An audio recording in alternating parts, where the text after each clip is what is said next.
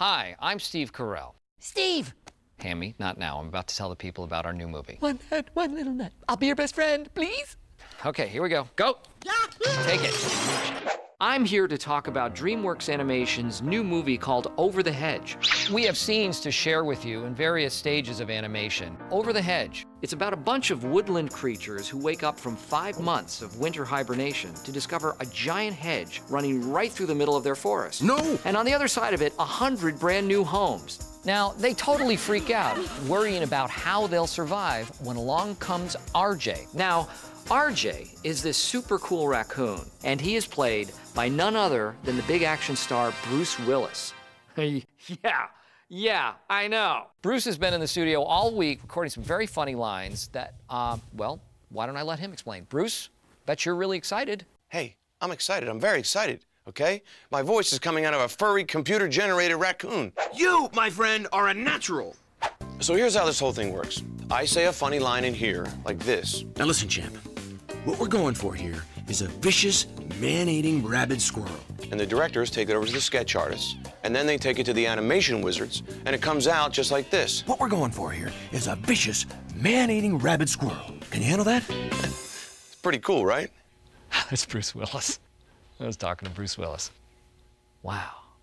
Okay, then there's Vern. We want nothing to do with anything that's over that hedge. Voiced by Gary Shandling. Vern's the leader of all the animals in the forest. Now, everyone likes Vern, but he's a little cautious, a little slow. So everyone's just starting to adjust to life in the suburbs when suddenly RJ gets his big idea. RJ sees a treasure of goodies to be had from his unsuspecting new neighbors and convinces his reluctant pals to join him on his mission. Clearly, the guy has seen too many spy movies. Lucky for him, he's got a lot of animal friends in this movie, like Stella the skunk, played by the always funny Wanda Sykes. Why'd you let him sneak up on me like that, Vern? I was this close. And Ozzy the opossum, played by William Shatner. I play an opossum. Must move toward the light. And there's Ozzy's teenage daughter, played by Avril Lavigne. Penny and Lou are played by the wonderfully funny Eugene Levy and Catherine O'Hara. They have their hands full with porcupine triplets. Shape up there. And the irrepressible squirrel, Hammy, is played by none other than me. Dig a hole, bury it, take it out, bury it somewhere else, forget where it is! I am adorable. Well, that's all we're gonna tell you right now, because we're saving up a whole bunch of surprises. So, from the whole gang, Excuse me. and Hammy, we'll see you over the hedge. Right? Anything else from you, Hammy? Oh, I can burp my ABCs. Well, like I was saying, from me and Hammy and all the other guys, we'll see you over the hedge. Over the hedge. It may be your backyard, but it's their world.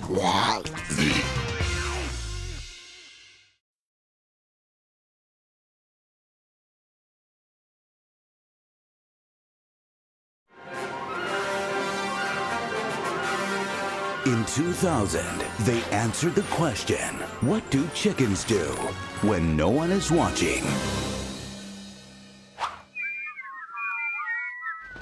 Now, the creators of Chicken Run are back with the pair that started it all, Wallace and Gromit.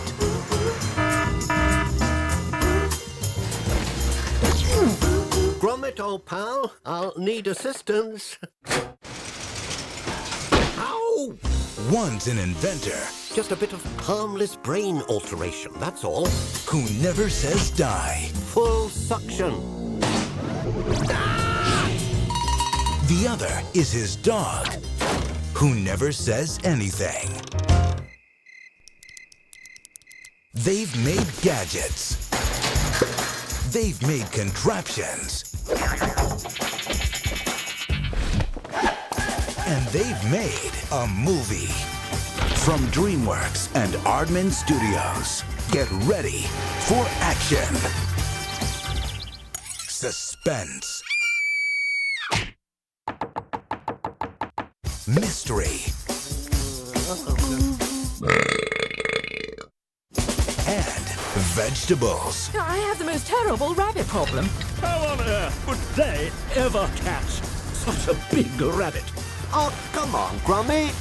A bit more alluring. Time magazine raves it's the flat-out funniest movie in dog's years. Wallace and Gromit, The Curse of the Were-Rabbit.